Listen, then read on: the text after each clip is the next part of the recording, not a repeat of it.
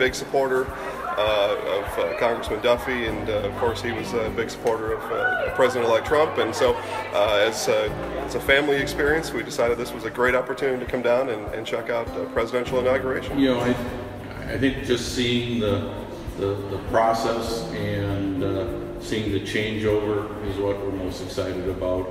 The opportunity for the government to, in fact, do business and get some things done. All day today and yesterday, people from central, northern, and western Wisconsin, the 7th District, have been streaming into our office to pick up tickets for the inauguration. This is such a great, exciting American event. It's the peaceful transition of power. We don't have guns or tanks, but we have an inauguration day where members of Congress, Republicans and Democrats, past presidents, are all part of the process where President Obama will transition power to soon-to-be President Trump. It's uniquely American, really awesome, and I gotta tell you, I couldn't be more honored and privileged to be your representative as part of that American Congress as we watch this great transition take place. Tune in, it's going to be great.